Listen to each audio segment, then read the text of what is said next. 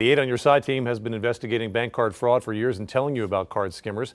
Many skimmers are overlay skimmers, meaning they sit on top of or are attached to the outside of the card reader.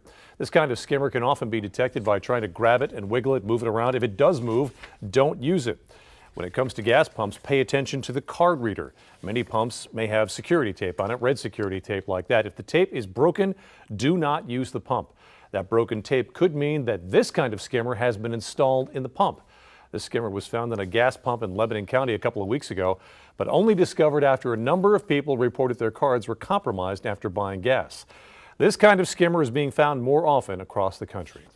8 on Your Side continues to remind you, check your bank statements often. The faster you find a potential problem, the faster it can be resolved.